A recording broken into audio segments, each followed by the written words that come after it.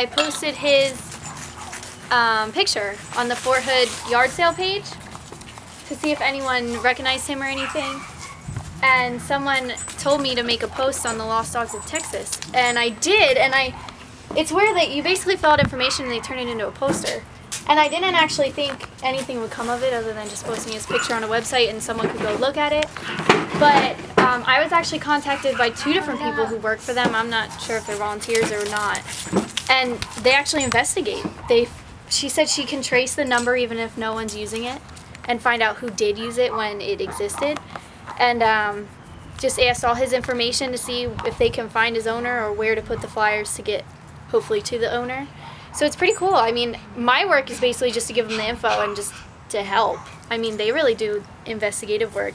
The only thing I'm doing is today, hopefully if my husband ever wakes up, we're going to take him to see if he has a microchip, which was already done by the other woman who found him, but I was told by the people who work for the Lost Dogs of Texas that sometimes they don't read every chip. Like if a certain company reader or scanner can't read other companies' chips. So we're going to go and check it again, and I think we're going to go to PetSmart and see if we can find it.